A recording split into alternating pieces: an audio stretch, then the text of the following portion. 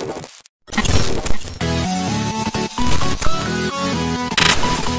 guys, this is Kelin Balian and this is Tech Savvy.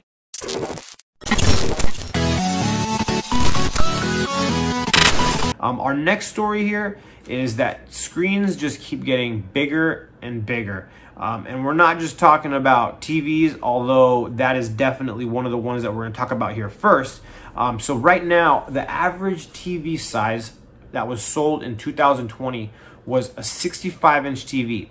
So I remember when I was a kid, you know, our TV at the house was probably somewhere between like 36 inches or something like that, and that was big back in the day. Again, I'm 35 years old, and this is probably, I'm talking about the early 90s, and you know, early to late 90s, which again, you know, if you had a 50, 60-inch TV back then, you had a $10,000 TV, which is now much more affordable nowadays. I think I got a 70-inch on Black Friday for about $300. So again, they have come down drastically over the, you know, over the years, potentially even exponentially. They just keep coming down, and TV makers want that average 65-inch purchase to go up to 80 inches, and they're actually, you know, they believe that in 2021, this is going to be the year where that could be possible, where the average sale of a TV is going to be somewhere between 85 inches plus.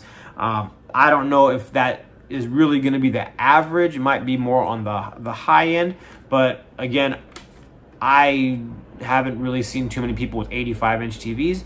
But at the end of the day, if the price does come down enough to where you have the room and you can afford it, why not, I guess, you know.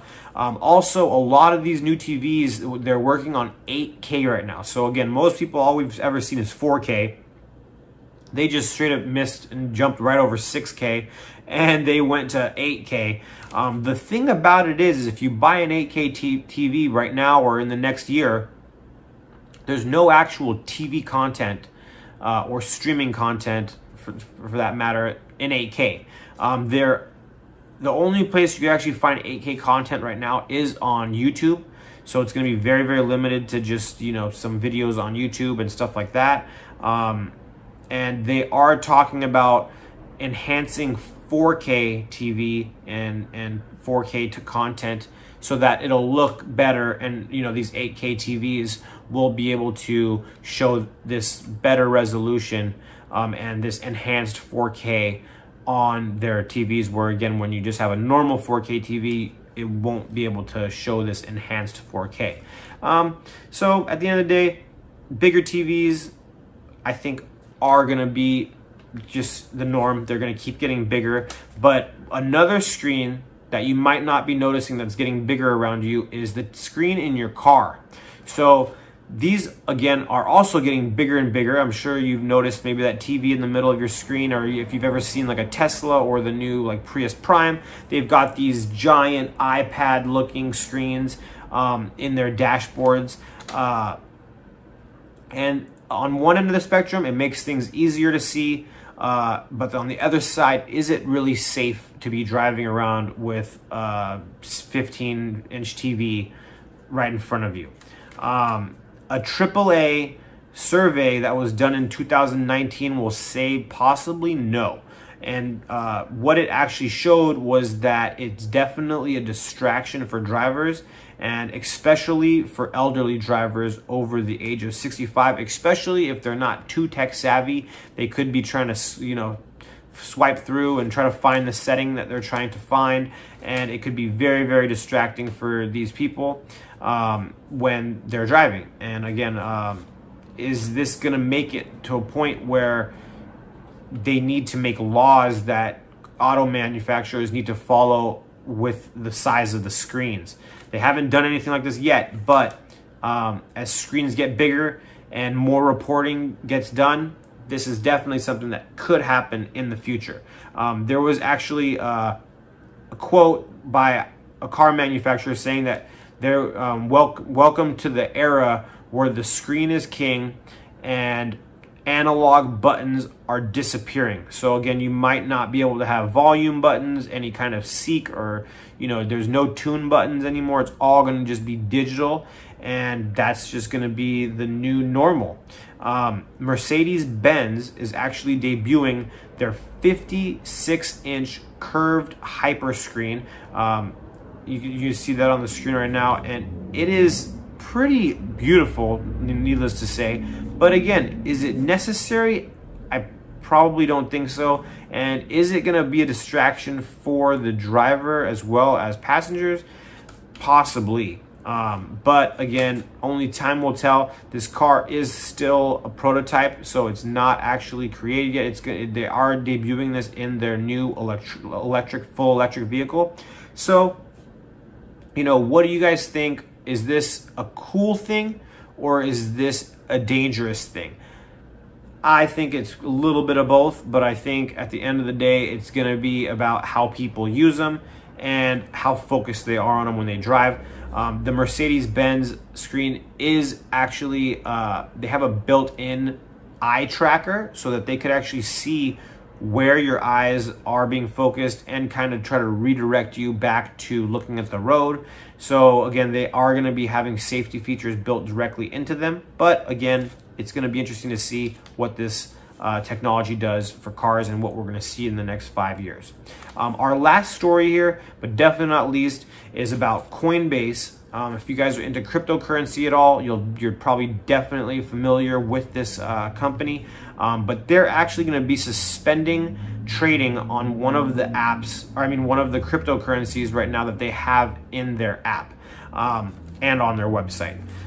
That currency, or that crypto coin, is XRP. So we actually touched a little bit on XRP on the last episode and how they're in a lawsuit right now, and this is all due to the lawsuit. So actually this is going to go into effect on Tuesday the 19th. So depending on when you're watching this, it could have already happened, or maybe you're a day ahead.